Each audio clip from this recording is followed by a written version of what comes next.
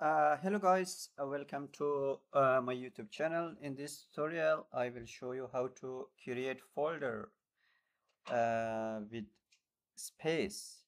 So if you want to, for example, create a folder that has space, how to create it? Are you ready? So let's get started.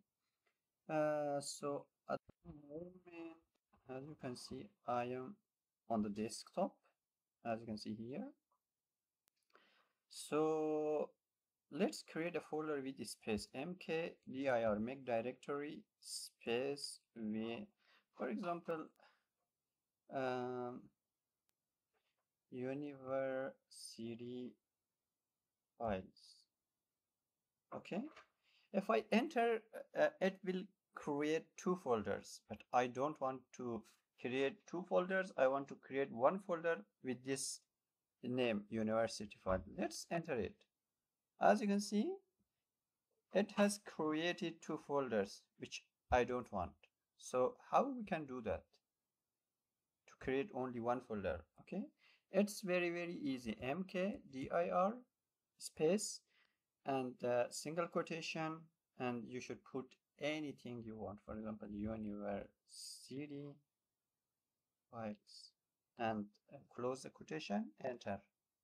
As you can see, this is the folder which I created, which has space university files.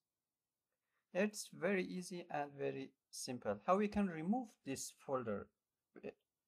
Like I created mk and rmdir and single quotation university files and close the quotation, enter it. As you can see, I removed the folder.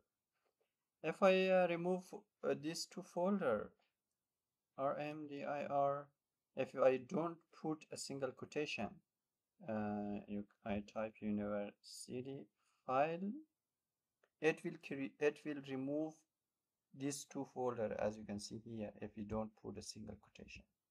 So let's enter it. As you can see, I removed the folder.